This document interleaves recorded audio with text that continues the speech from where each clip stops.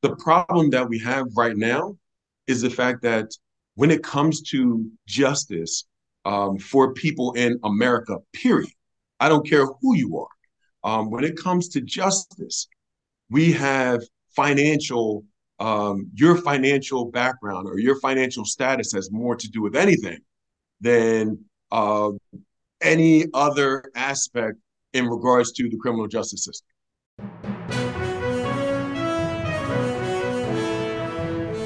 Welcome to Khanversations. I'm your host, Muqtedar Khan. And today, as you see, I have a rising star in Delaware politics with me, Mr. Eugene Young. I remember people talking about him.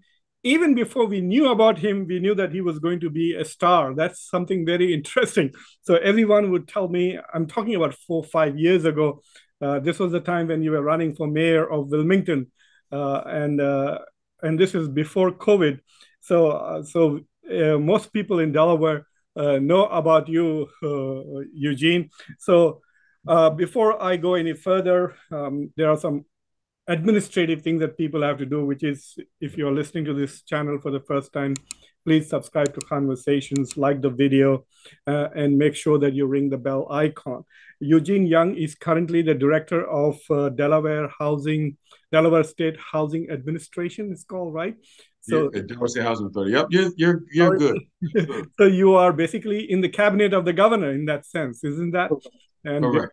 Before that, you were the CEO and president of the Wilmington Metropolitan Urban League. Correct. Correct. You also started the Network Delaware. Yes, sir. I did work on a couple of projects with Network Delaware, and that's when I heard a lot about you. This was prior to COVID, and this was especially at the time when ICE was being weaponized against a lot of people who live in our state. So welcome to Khanversations, Eugene. I have to say this, Dr. Khan. I am so thankful and honored to be here with you. My first video I remember watching. I've watched a couple videos, obviously, but one of the first ones was with Senator, good friend, amazing woman, Senator Tizzy Lockman. Now Senate Majority Whip Tizzy Lockman, and Professor Ted Davis, and talking about a lot of the issues around race that were coming up at the time. It was really, really great interview, and appreciate a lot of the different insights and the conversations that we had. So but even since then, there was I continuously watch your videos. So it was interesting. Even your coverage of the BRICS Summit was very interesting as well. I think it's just interesting what's going on with BRICS and how it relates to G7 and things of that nature. So that coming up was also great to watch as well. So I can go on about your videos, but I just want to say thank you. Well, thank you very much. Thank you very much for that. And so let me throw some easy balls at you. One, very simple. Why are you running for Congress? You're obviously running to win the Democratic nomination. And in this state, which is so dark blue, if you win the primaries, unless you do something really, really crazy, you are through. So tell us, Eugene, why are you running for Congress? Well, I am running for Congress because I believe my background, my 20 years of service provides me with a very unique lens to talk about the issues that are facing everyday Americans, in particular, everyday Delawareans. Whether it's my work with the Delaware Center for Justice around criminal justice reform, or where I started my first work graduating from college. I had 2 degrees, one in information systems, the other in sociology. Came home, back home to Delaware, co-founded a nonprofit organization for children, focusing on a lot of the issues impacting families. So for me, it's been the time working with this Delaware Elite, co-founding that organization, working around criminal justice reform, working around civil rights and advocacy in those areas. And then leading up to my time now as serving as the Director of Housing for the state of Delaware. So I believe my 20 years of experience provides me with a unique vantage point in talking about the issues, but also shows that I've been very solutions driven and focusing on answers for many of those problems as well.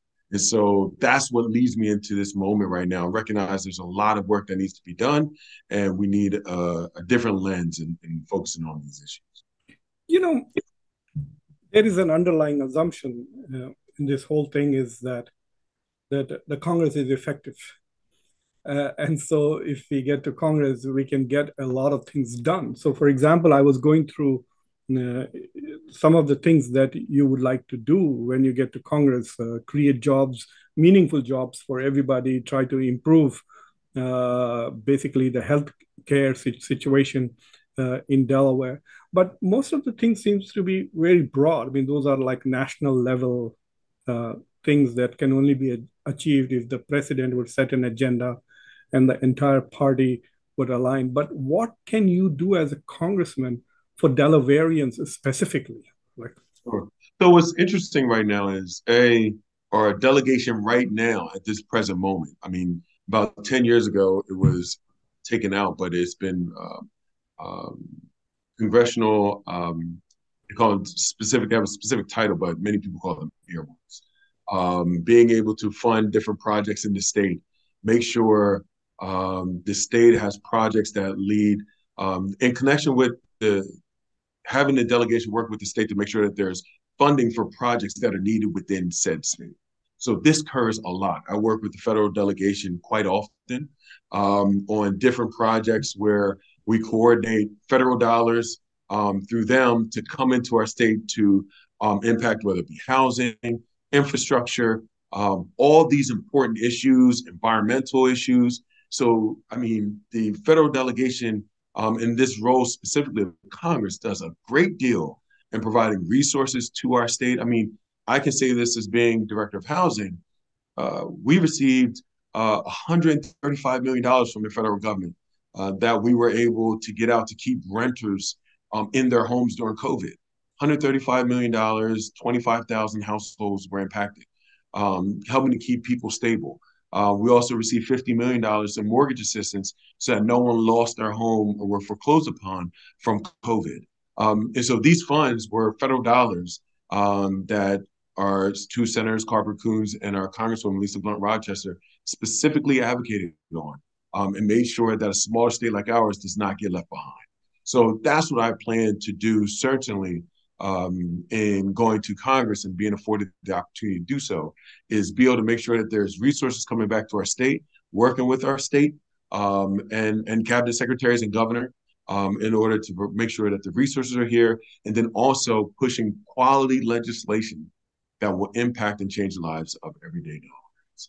so, as you look at Delaware and in your effort to represent Delaware in the Congress, we have only one seat in the House of Representatives. So, when you look at the state of Delaware, what are the areas in which you think uh, attention is required? Like, what do you need to fix when you get to Congress? What will be the top three things that you would like to get done on, say, day one? Like, I'm here now. This is what Delaware needs, and I'm going to work to deliver that. Like, what are those things? Sure. So for me, I think a lot of this boils down to um, going back to what I said first around my purview and things that I've seen over my time and working in the state. So the first one will be housing. Our state is behind 21,000 units. It is our nation, and it's not just Delaware. Our nation, many experts will say, is somewhere hovers between 4 and 6 million units that our nation is behind.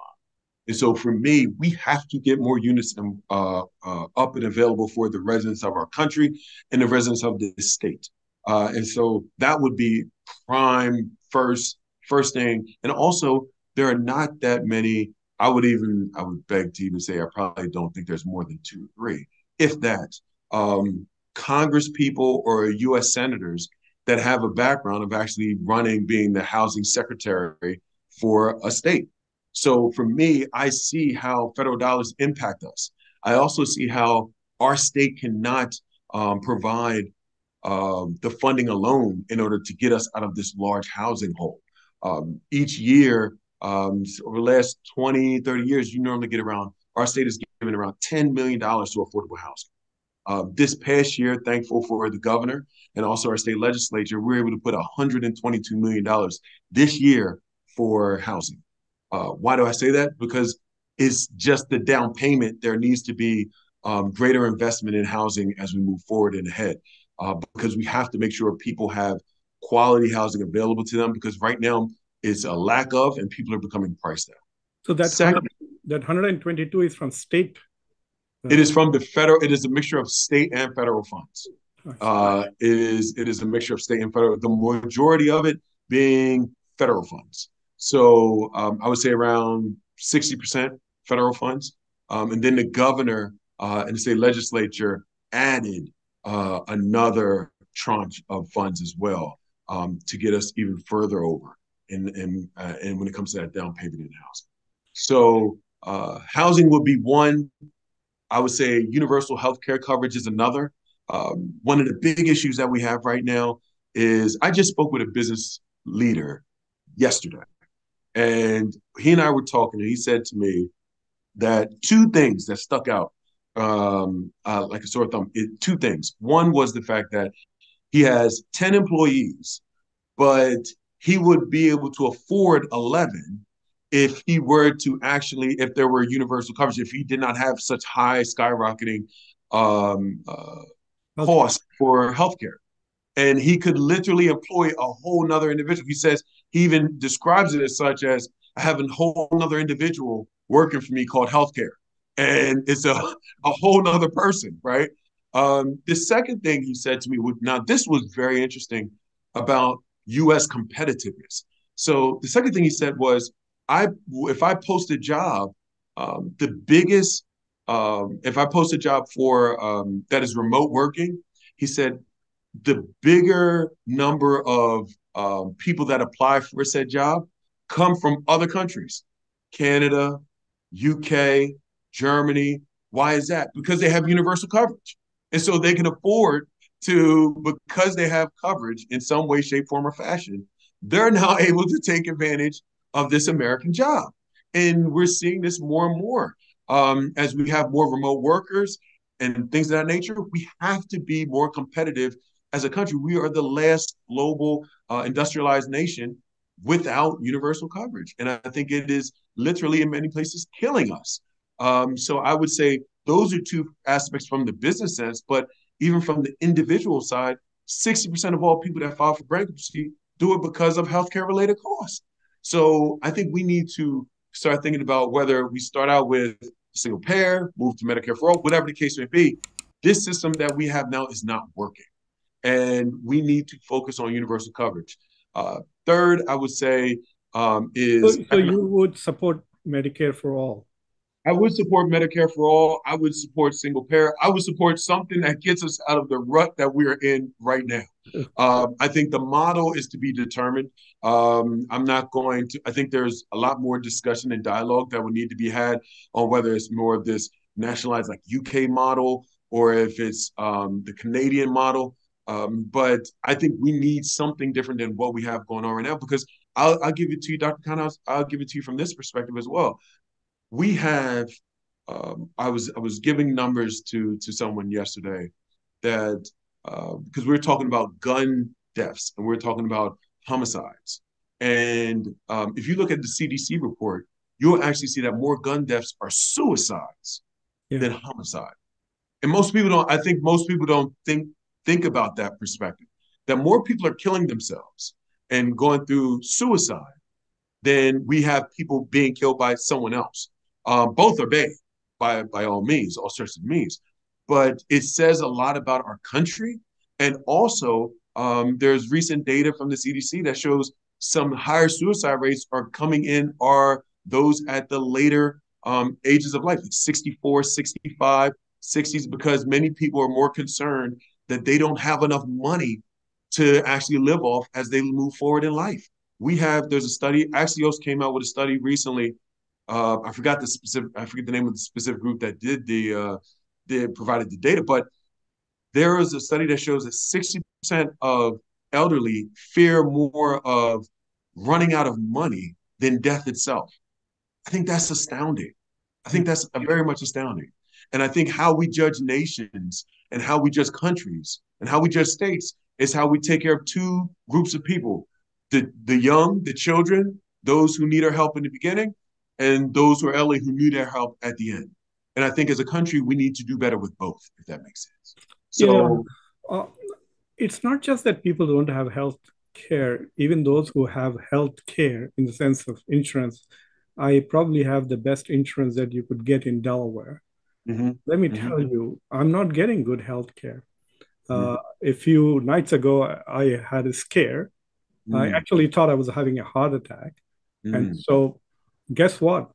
I had to call a classmate from Hyderabad in India and, Wow, and tell him what my symptoms were. And wow. he said, sit down. I sat down. He says, does it still hurt? I said, yes. He said, so you're not having a heart attack, but go to ER. So I went to ER at around 12 o'clock, the Christiana care, and nobody saw me till morning. I could have died there.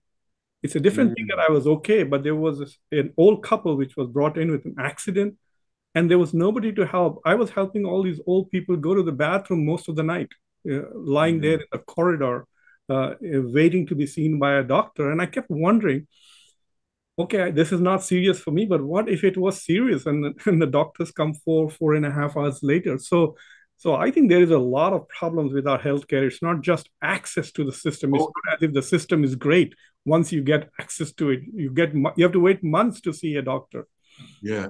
I would say and let me be very clear.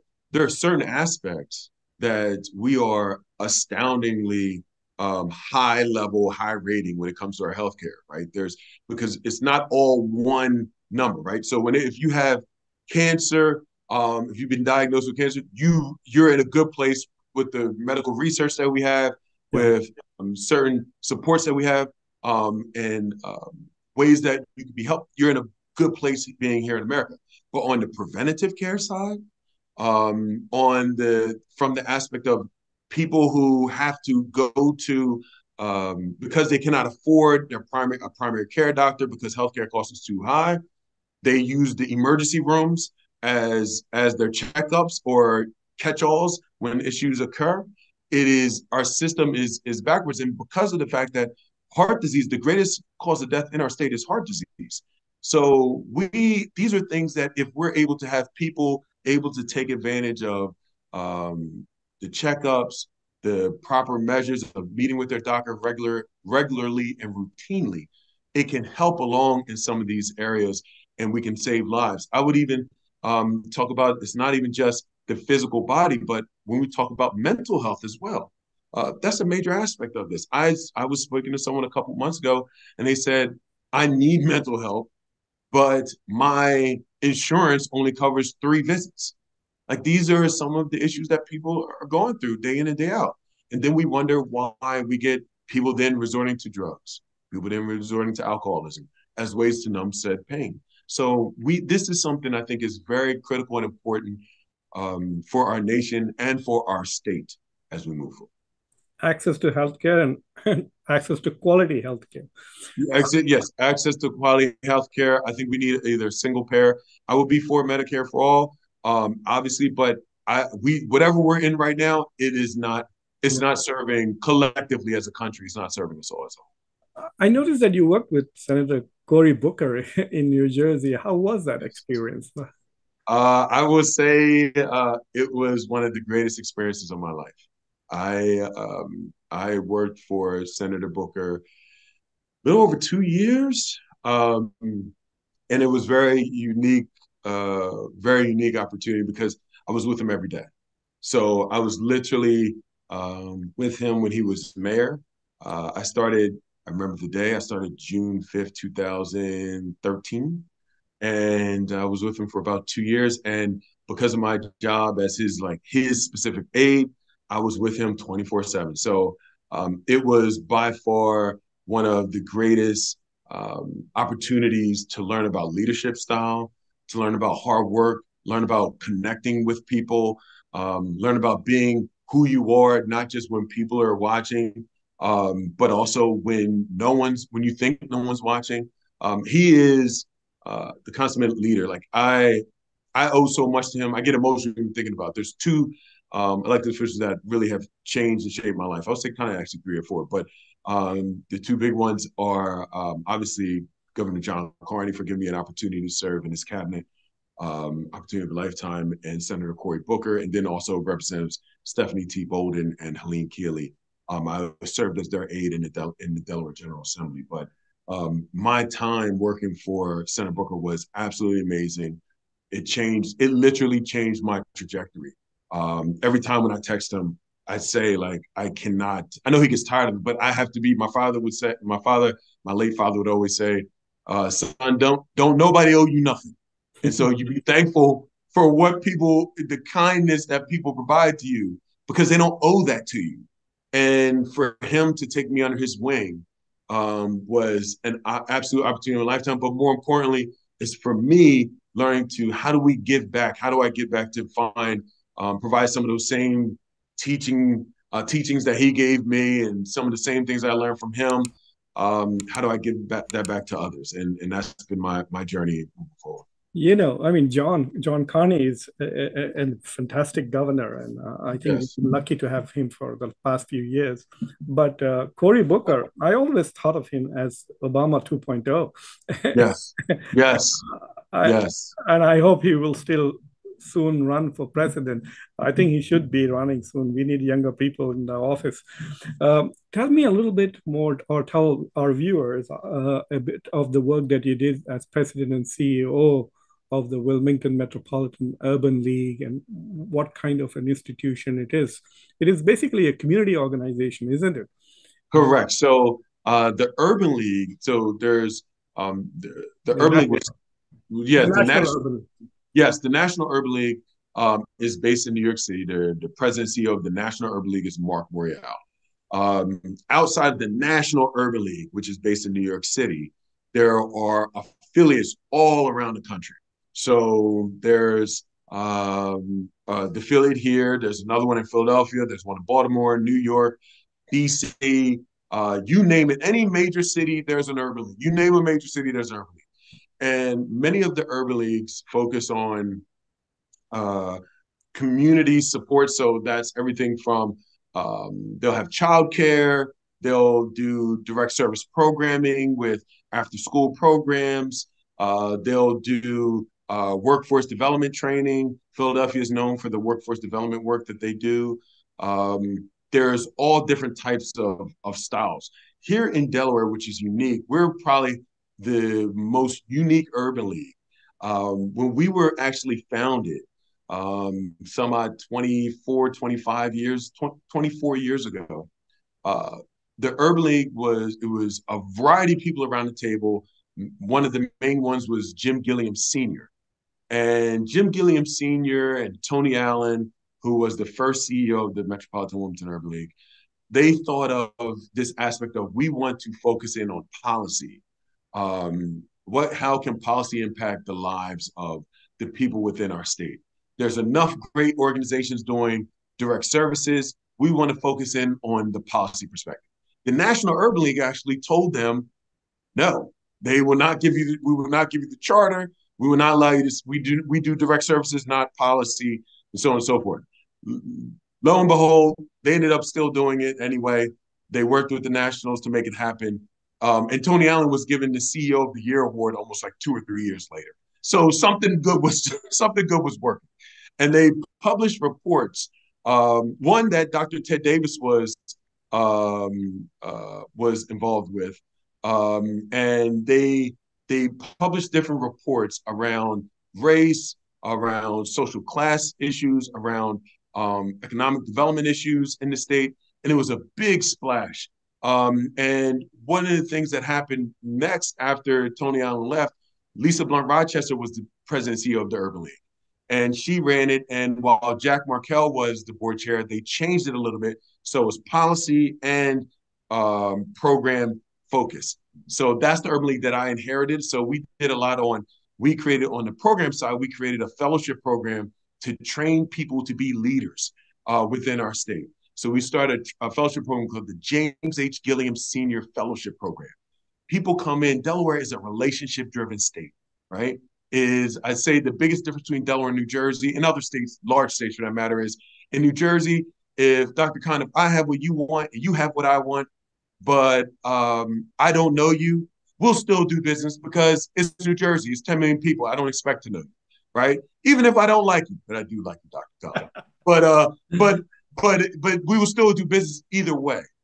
Delaware is very relationship driven. We have 1 million people in our state, more chickens than people in our state. Random fun fact. And so everything is relationship driven. So oftentimes, if I do not know you, Dr. Khan, then people and I'll say, oh, I don't know you, and then a good ally of mine doesn't know you as well. I may not work with that person because it's such a small state. I should know you, right? Yeah. And so for many people, that keeps them on the outside of being involved and engaged.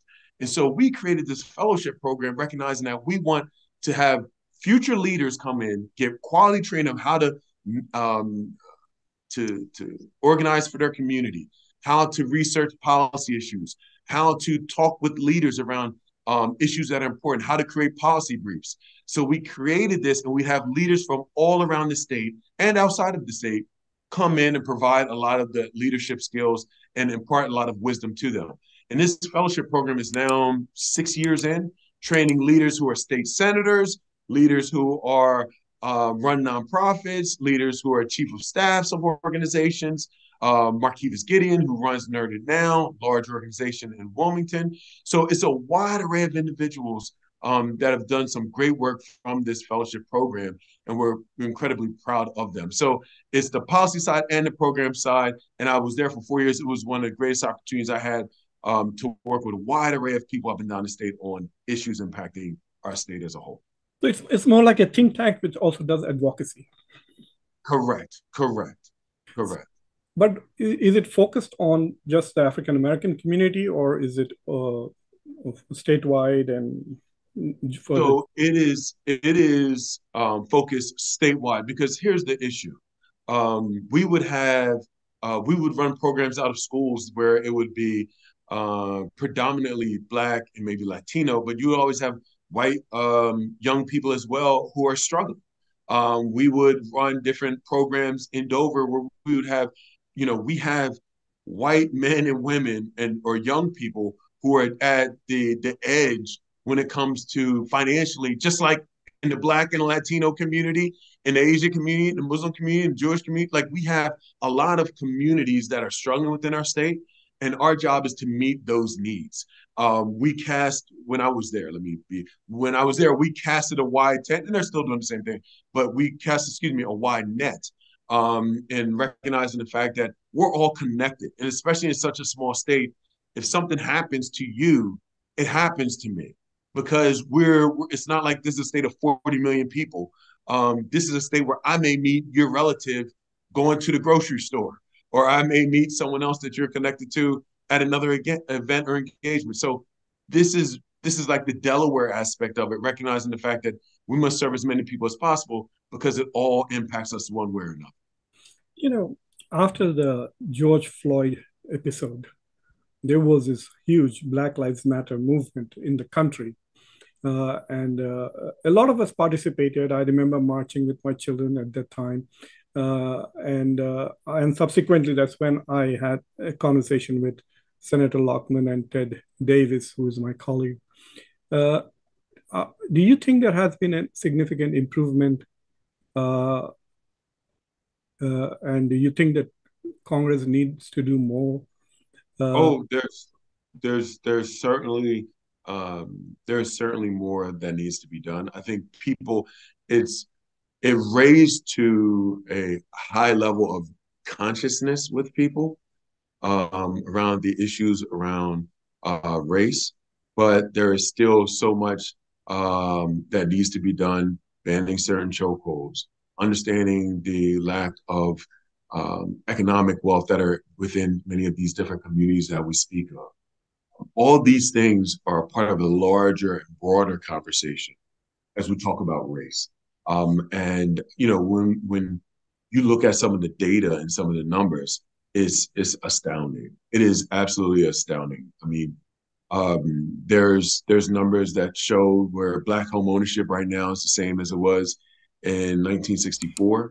Like we as Black families have not been able to kind of come back from the 2008, the housing hit, the housing crunch in 2000, between 2008 2010. Black families still have not come back from that.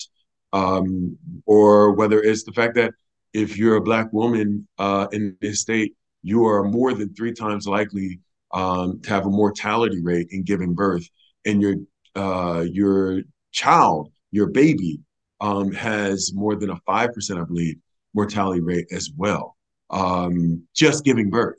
And this does not mean does not it does not change based upon one's financial status either. So it's many of this has been highlighted with Serena Williams, who just had complications from her child giving birth to her child, and she is probably one of the most fit women in the world, who has the wealth of resources. But even she had issues in giving birth. There was a track star that recently died giving birth, a Black woman who was a track star. So these are issues within the community that we certainly have. We also see homelessness for Black men in Delaware creeping up right now. And we also see homelessness for whites in Sussex County creeping up as well. So these are big issues that we need to talk about and to deal with. But a lot of them fundamentally boil down to housing, quality working, quality jobs that pay a quality wage, quality healthcare, and supports. And so that is part of the reason why I'm running for Congress. Are Democrats also guilty of racial discrimination? The fact that Delaware is a blue state, has been a blue state for a while, and yet we see so much of, shall we say, lag in African American community when it comes to economic development, when it comes to educational achievement. Are the Democrats also as guilty of not addressing the problems that the African American community faces, and not just Republicans alone?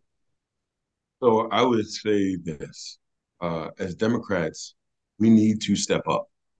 We need to step up for many of the communities that vote us in every year, both many of the Democrats in over the years.